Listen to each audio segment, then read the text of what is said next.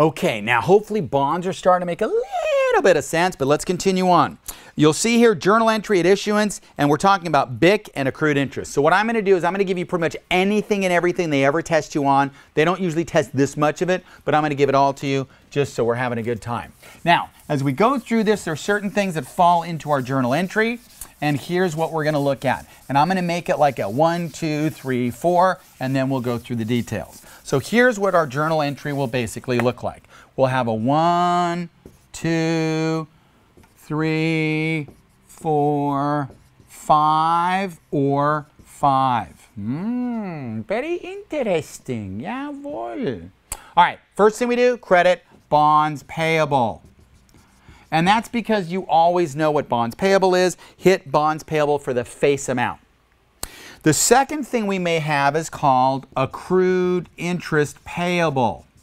And this is something that is not tested on every exam, but it does periodically show up. So this is going to be an amount for accrued interest that we're going to have that we may end up needing in order to figure out what is our accrued interest. And this is for interest that occurs between interest dates. So what that means is, let's say I'm going to pay you interest, but the problem is a certain amount of time has already gone by. So here, for example, is the time. Right, here's our time. And let's say, for example, we are looking at, if you bought the bond on January 1st and at December 31st, I'm going to owe you what? I'm going to owe you 12/12ths of the year. Okay, not a problem. So at the end, I owe you what?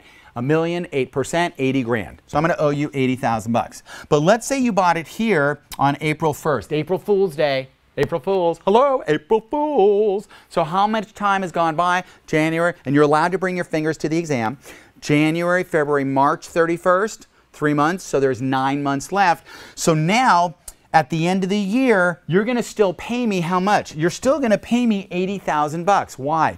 Because it's way too much work at the end of the year to go, okay, you bought it January, here's your 80. You bought it when? April 1st, that's 3/4, here's your 60. You bought it when? July 1st, that's half a year, here's 40. Way too much work. So here's what I'll do. Instead, I'll jack that accrued interest into the purchase price, and then at the end of the year, I can just give everybody 80, 80, 80, 80, 80, 80, 80. Oh, so with accrued interest, what I'll say is, you're buying it here. How much time has already been accrued? 3/12 or 1/4. So I'm going to say, okay, you owe me 1/4 of 80 or 20 bucks.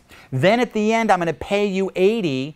What have you really earned? You've really earned 80 minus the 20. You've earned 60, which is from here to here. Makes sense. Let's say you buy it on July 1st. Then half the year's gone by. I'll charge you 40. At the end, I pay you 80. What have you earned? 40. So for me, I'm going to get that money up front. Let's just say it was whatever, 60 bucks. So I would credit accrued interest payable 60 because it's a liability, but I'm also going to have some cash, and that cash would go right here as 60. So I basically debit cash, credit accrued interest payable, then at the end of the year, accrued interest payable, and then I'll give you the 80 bucks. So I'm going to give you 80 of the accrued interest payable. 60 of it was money that you paid me up front, so you're really only earning whatever the difference is, 20 bucks. So my real interest expense is only 20, not 80. Why? Because 60 of it you prepaid. So again, that's called accrued interest payable. That's what we're looking at as far as the amounts. So again, I want you to kind of understand the accrued interest payable as far as what the amount is, how it fits in, and how it all ties together. So that's a really important concept as far as accrued interest payable. Then what we're going to have is debit cash. Now the debit to cash, that's going to be either for what we call the present value. Remember way over here where we calculated the present value of $924,280? So that would be either the present value, or remember I said they say the bonds were issued at 101 or 98, 101%, 98. So whatever that is, that's how much cash I'm going to charge you. So I'm going to put here percent of face, or your present value calculation, plus I'm going to add in the accrued interest, which you just paid me up front, minus something called BIC. And this BIC is called bond issue cost that I'm going to set up as basically a deferred charge. Basically, it's a deferred charge, or it's going to be, in a sense, a non-current asset. It's an expense that I'm going to amortize over the life of the bonds. And with your bond issue cost, if you turn the page, You'll see it talks about accrued interest payable, and I give you an example there so you can kind of play with it and work through it. I also include bond issue costs, BIC, but bond issue costs, you're going to take these and you're going to amortize them straight line over the period that the bonds are outstanding. So the period that the bonds are outstanding. Now this is important. Let's say they're 5-year bonds. How many months is 5 years? 5 times 12, 60. But let's say I don't issue the bonds for 3 months. How long are the bonds outstanding? 60 minus 3, 57. I would then amortize them over 57 months. So it's the period that the bonds are outstanding. What is included in there? If they ever ask you, it's usually D, all of the above.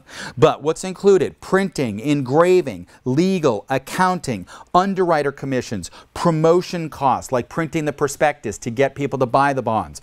All of those are considered bond issue costs, and again we're going to amortize them over the life of the bonds, the period that the bonds are outstanding. So again, straight line over the period of the time that the bonds are outstanding. That's the way that we're going to amortize those out. That is called your bond issue cost. So as we look at the calculation, again, you'll see credit bonds payable for face, credit accrued interest payable, debit cash, and then your debit to BIC, which we're going to amortize over the life of the bonds. Now, at this point, we have a plug. What is your plug? If it's a debit, it's a discount. If it's a credit, it's a premium. So discount or premium, that's going to be the plug. So one more time, credit bonds payable for face, credit accrued interest, which they don't usually test, debit cash, debit BIC, difference is a discount or premium.